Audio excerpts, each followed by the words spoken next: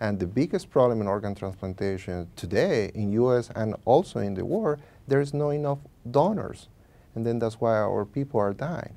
And Hispanics are very, very proactive when they understand what is happening. And we are very family oriented. Then when we bring all the family, all the friends to these clinics, and when we provide all the education to them, they are more likely they are going to say, yes, I will do it.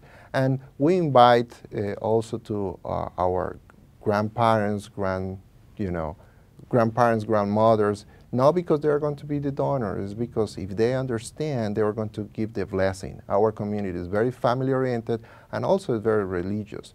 Most of the time, 95%, 90% of our community are Catholic or Christian.